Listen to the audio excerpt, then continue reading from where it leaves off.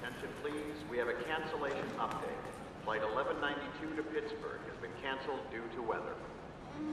Anybody else who was scheduled on the flight to Atlanta that was canceled, come to the front of the line so we can reroute you.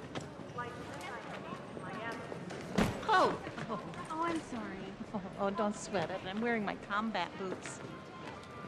Excuse me? Travel is war these days. Oh, yeah. Oh, I just love him. How is that? Are you learning a lot? I'm not really sure.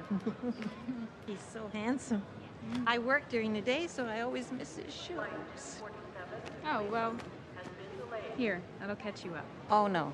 No, I couldn't. I'm finished, and my dad's given me so many of these, I could start a library, please.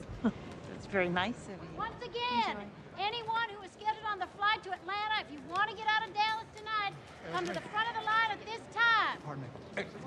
Excuse me.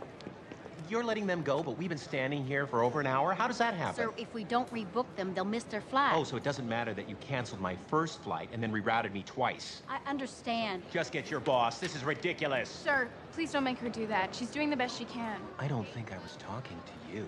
No, I realize that. Listen, I'm just Please, trying sir. to get... She's the only one standing between us getting out of here at all and total anarchy. Yeah, but she's not the She's one in charge. exhausted, she's worked 18 hours straight, and she suspects we all hate her just as much as you do.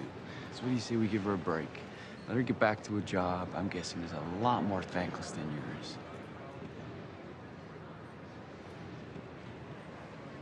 This airline sucks.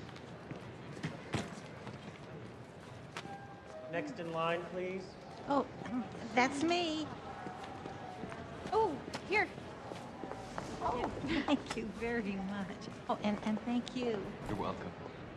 Yeah, thank you. Oh, not at all.